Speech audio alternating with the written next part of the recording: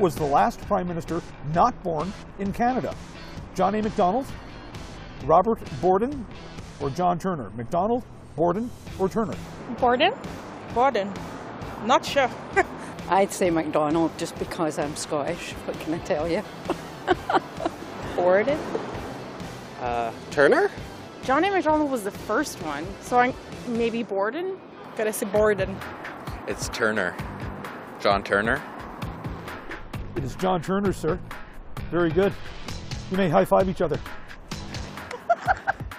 In total, 4 Canadian Prime Ministers were born outside of Canada. The first was Sir John A. Macdonald, followed by Alexander Mackenzie, Sir Mackenzie Bowell, and John Turner, the last Canadian Prime Minister to hold that distinction. John Napier Turner was born in Richmond, Surrey, England on June 7, 1929. Following the death of his father in 1932, his Canadian-born mother moved the family to British Columbia.